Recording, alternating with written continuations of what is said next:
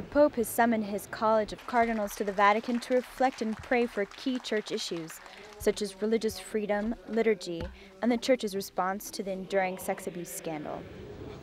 The summit will take place on November the 19th. The section entitled "The Church's Response to the Cases of Sexual Abuse" will be presided by American Cardinal William Joseph Levada.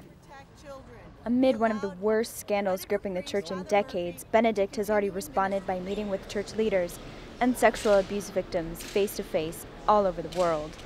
The summit will take place one day before the Pope formally installs 24 new cardinals, which nearly all of the cardinals are already expected to attend.